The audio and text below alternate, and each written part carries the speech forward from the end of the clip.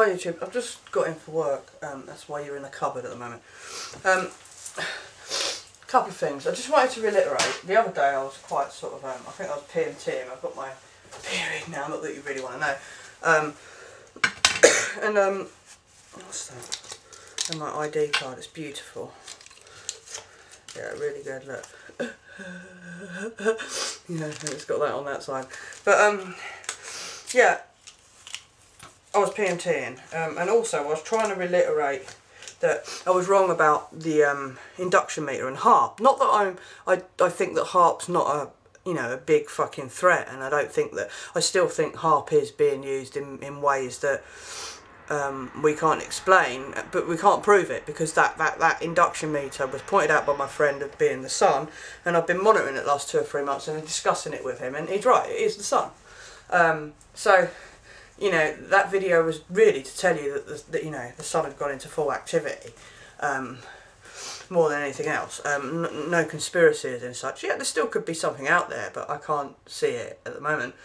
But yeah, no, Haarp, I still have my feelings about Haarp. I just don't think the induction meter is what I was telling you it was. And I don't want to give it false information, particularly, and create unnecessary fear once I've checked it out and, you know, the induction meter is in line with what the sun does. That's not to say that they're not doing experiments, who knows, but I don't think the induction meter is a clear indicator anymore. Also, just recently I've been having, all of my life I've been told I've got a massive energy field around me. I've always resonated a lot of energy, and people steal my energy constantly, and that's what's been going on. I've been having energy stolen from me. So the other day I was like, I'm re-energised and fully protected, and by doing that I have been re-energised since, and I haven't actually had any negativity come towards me. So yeah, I'm back to sorted, basically. Another thing is, I did say to my mate that because I was feeling a bit down, I said, well, maybe I need to do a rant, that's what I usually do. I said that involved turning the telly on, then maybe I won't. And funny enough, my friend come round later on that night for some food, because we eat at each other's houses once a week, and was watching a video, and once we'd finished watching the video, we watched a girl who played with fire because he hadn't seen it. He forced me to watch it in Swedish with English subtitles, telling me that, that you get more of a story. You don't, the English subtitles are exactly the same as the English audio, but the thing you miss when you listen to it in English is the expressions on people's faces don't match what they're saying in Polish or Swedish or whatever. So yeah, give a bit of an insight into it. I was probably related to the character a little bit more. But anyway, he hadn't seen it, so I said I'd watch it with him because I'd seen it. And then I put the news on. I said, oh, I wonder what the British Brainwashing Corporation is telling us. And of course, it was all the protests. So we had a little discussion about the protests. I'm still not 100% sure. Where this clip starts, Hillary Clinton, you'll see her, but only a brief second. I couldn't get the camera on quick enough to catch it. But she just looks scared. Scared as, oh shit, we didn't want this. This wasn't the reaction we wanted. What is going on? I'm not sure if it's government instigated or not, but part of me thinks it possibly is, in order to bring in democracy. But it's funny because all these Middle East countries are saying they want freedom and that, and but don't mind if there's Muslim law, which, you know, if there's Muslim law in the sense of there isn't particularly much freedom. There might be for men, but not women. But yeah, they're saying they want freedom and democracy and all that sort of thing. The funniest thing today, now I live in Queen's Park. Now, England's a very diverse country, and since I was a kid, we've always had black people, Indian people, and Pakistani people. They've always been at my school. I've always had them as friends. They've always been around. And some of the Indians, Pakistanis, are still set in their ways with religion. Some of them aren't. Some of them are quite extreme, some of them ain't. Right? Some of them see us as kafir or the infidel, some of them don't. Majority of the first generations of Indian and Pakistanis, not Pakistanis so much because they're Hindu, but Indians, don't see us as kafir or the infidel. The only thing is because in that country women are third-class citizens, there is a degree of that, especially with the men. It's funny because the older Indian men are very, very polite, very, very, hi, sorry, apologise, they're very, very polite people.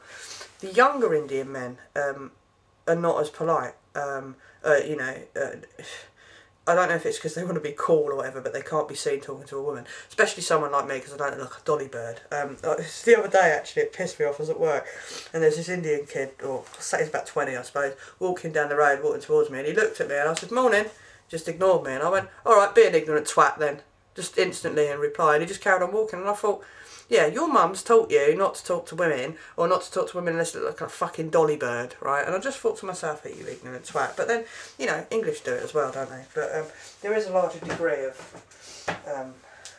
that in the Indian race. A lot of Italians have lived here as well. They come over and done the bricks and whatever else. So I've always had, you know, African Americans or whatever. Not African Americans, they're more Caribbean and South Africans. Not African American. We don't have African Americans over here, as in such. But yeah, I've always had black, brown, Chinese friends as well, and Italian friends. We've always had quite a diverse selection of people in England. There always has been. In the last 3 or 4 years, we've now got Polish, Swedish, Czechoslovakian, people from Kuwait, people from oh my god, what's that name of that other bloody place? You know, Eastern Bloc, basically. And on the whole, most of them seem quite polite. They're pissheads. Oh, they're always drinking vodka. You always know if it's a Polish person or not, because they're walking down the street at 9 o'clock in the morning with a can of lager in their hand, or a can of bitter, and drinking, and you think, and it's always the super strength stuff, and you think to yourself, oh god, is that how you're going to waste your life? But then, if I lived in a dictatorship like Russia, I think I'd probably drink. But yeah, no, I'm walking home and there's a load of policemen coming up the road, and they're all sort of diverting the traffic. So I got up the top of Midland Road and I said to the policewoman as I was crossing the road, I said, "They going into Queen's Park?" She said, "Yeah, they're on a march to Queen's Park." Now, the Asian community do have a lot of little marches, but sometimes it's in protest, sometimes it's in celebration, because it's some, you know, some of the, you know, days that they're religious days. But there's a load of people walking up the road shouting out something about Allah.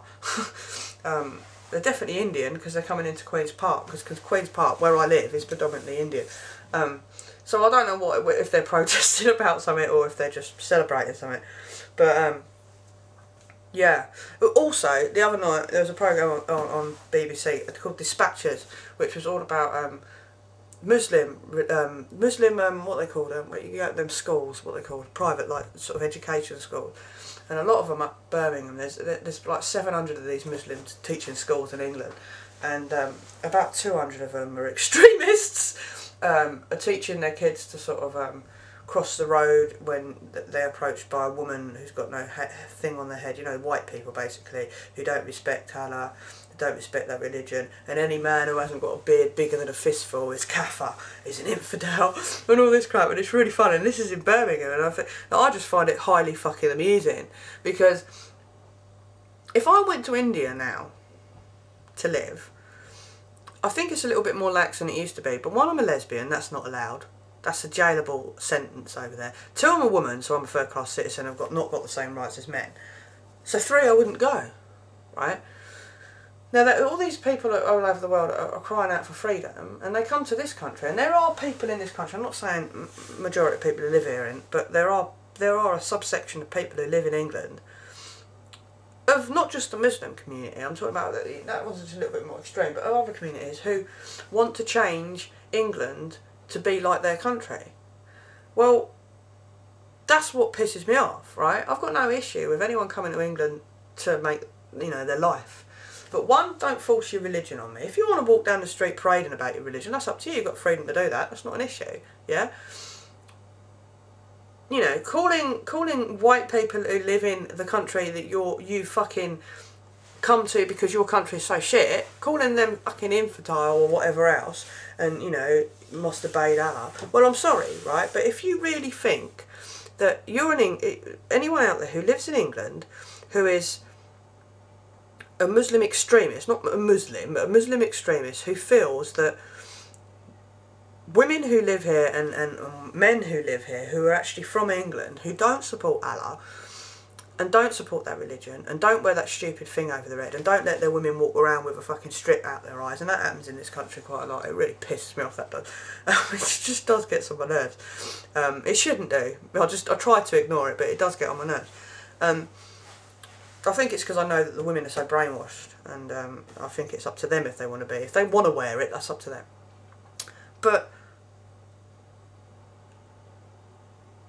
common law jurisdiction is based on Christian law, right? This Shiha law, right, is based on Indian common law, which is law of their land, not law of England's land.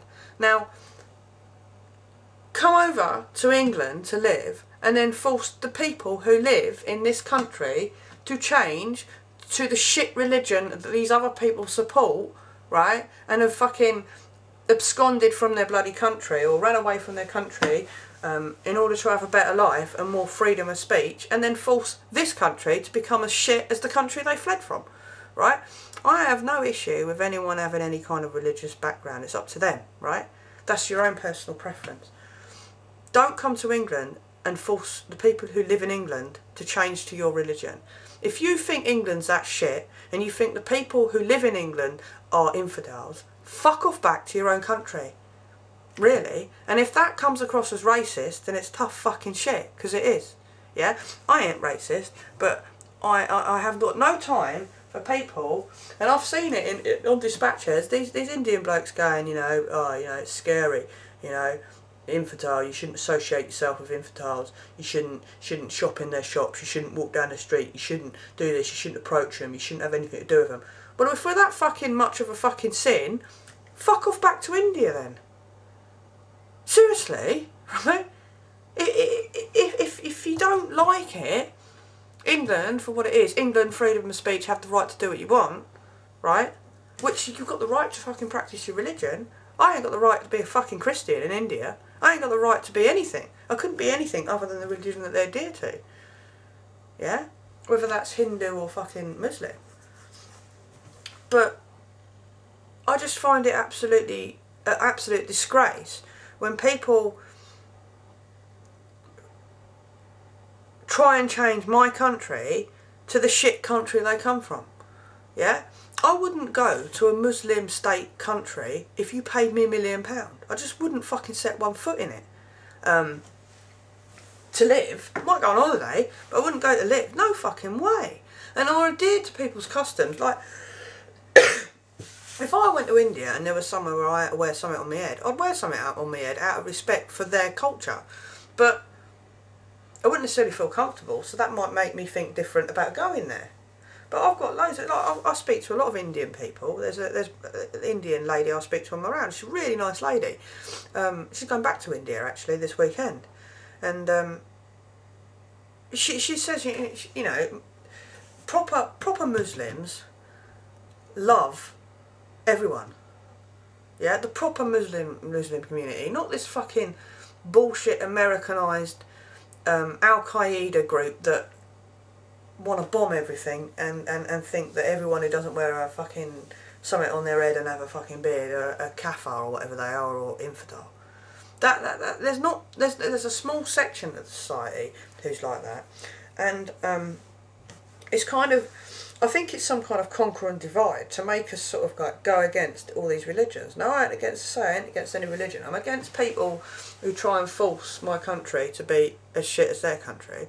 I think that's wrong. You know, if you want this country to be like your country, just go back to your own country. Where's the problem?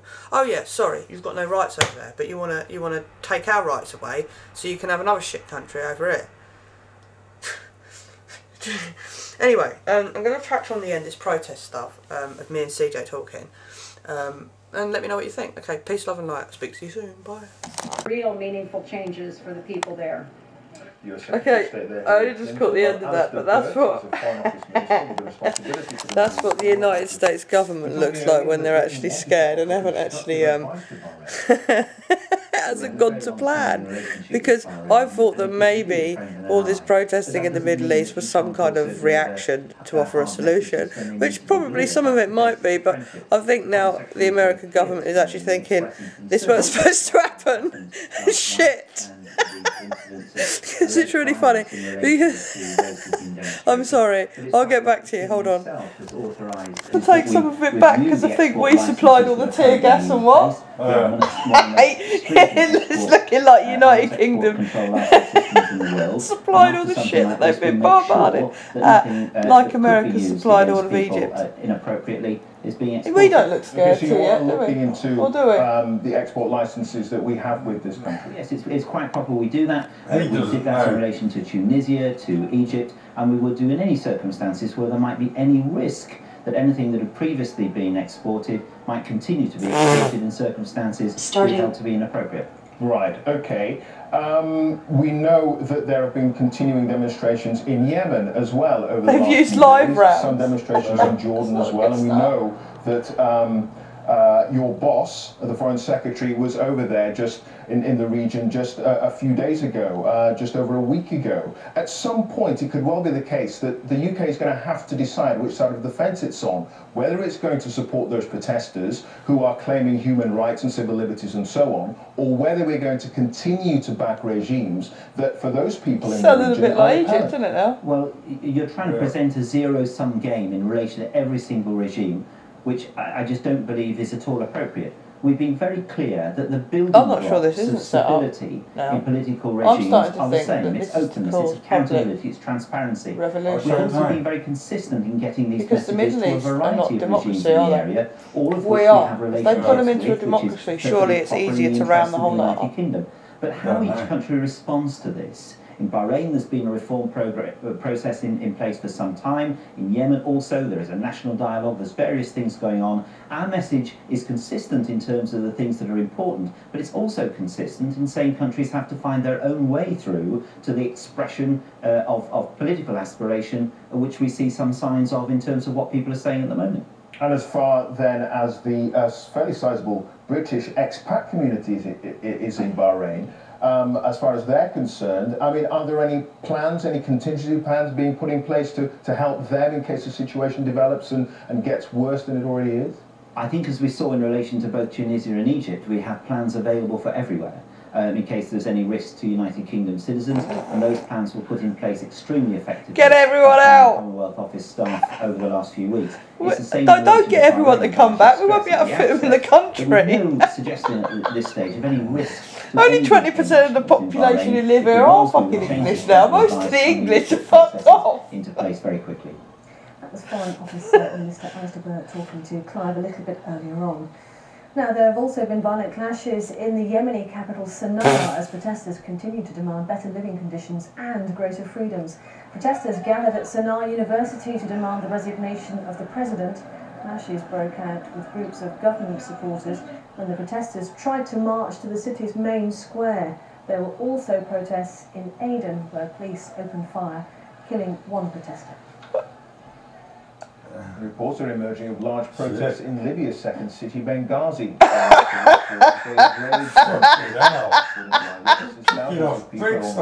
This is all the alignment. I bet you this is the alignment and all the fucking solar flare and everything. Ruled Libya for more Serious? than 4 decades. The What do you mean, BBC's Ryan negative? Gerard I don't know. No, positive, maybe it's Witnesses are positive. spoken Maybe to these in people are Benghazi just tonight, saying, told me we've had a protests have fucking been enough going of you on lot. since the morning And it's like, today, it maybe and they is a say revolution. people are still Yes, but out is it on the orchestrated? streets. They tell me they've heard what By the sounded government? like gunfire being shot. As in At this stage, have however, they it isn't clear brought it round where to these their shots were fired, brainwashing? whether it was Or has in it the air happened or because somewhere else. You've got Of to course, sort we of, have you go back heard to throughout the whole day fucking that Nibiru protests have thing. spread, It says the end to of an other age. parts of the It doesn't say country, the end of maybe, Taiwan. Oh yeah, totally, yeah. two Yeah, other so cities. Maybe Also, we're one saying of them it's is in also the in end the of east of the an age country, in El the way Baida, politics is and run. And some of another these countries city that south up of until Tripoli, now about have been a 120 bit fucking kilometers backward. away, called Zintan. Maybe some of them are like And in saying, right Zintan, now, we've seen now it's a our local turn sort of thing. newspaper Yeah, but in report the same light, The New World Order is one global government. So if you got every single government to be a democracy, it's easier to round them up. Because if all different countries are kicking off and causing this kind of outcry,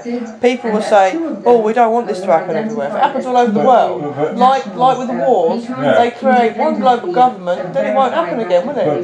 But then you go back, Hillary Clinton was shitting herself there, and the soldier behind her was shitting himself as well, and they both look fucking exhausted. I reckon they probably haven't slept for about a week. I think they are genuinely shitting themselves. I don't think they saw this coming. Right, okay, that's fair enough. No, that's two sides of the coin then, isn't it? I'm not 100% convinced it's government orchestrated to react like that. But there's part of me thinking that maybe it isn't. Yeah, but it's very, very difficult to work out. But yeah, Clinton and Hillary, she definitely looks scared. Yeah, they both did. And that army bloke behind her. He looked scared as well, and he was watching everything she said. Since the birth of it was like he was ready to jump in the minute she said anything wrong. It was weird. Now David Cameron. He was just watching it all the time. I want to make something clear. Yeah, okay. Oh, fuck off, you cabbage patch doll.